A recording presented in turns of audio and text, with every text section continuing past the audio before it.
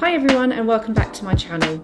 Today I will be showing you how to make a vertical loop knot. For the loop knot I have tied 4 lark's head knots onto my dowel.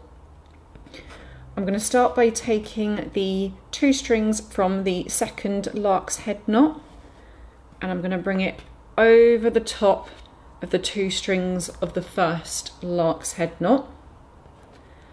I'm then going to take those 2 strings and pop it underneath those first 2 strings and pull them through, and then I'm going to hang it down so it wraps itself round in a loop, and then I can always reposition and tighten it up. We want to make sure that we've got this lovely kind of hooped curved shape going around those first 2 strings. To show that again, I'm going to do that on this other side here.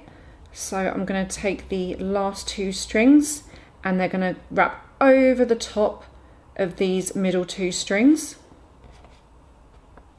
So coming over to the left and then back under to the right. And they're going to come out through this gap here. I'm going to pull it all the way through. And again, just going to reposition to tighten those up. Just making sure that those loops, those little hoops, stay really nice and flat side by side there. So we can then join up these 2 vertical loops together to make a 3rd loop here. So I'm going to use these 4 strings in the middle. I'm going to just move the other 2 out of the way slightly so I don't get confused. And then what I'm going to do, I'm going to take these 2 on the right hand side, and again they're going to come over the top of those 2 other strings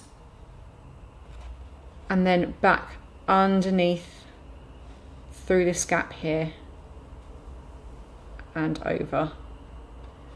Again, just rearrange those lovely hoops there, just to flatten them out side by side because they sometimes like to get twisted over the top of each other, and I want to make them really nice and neat.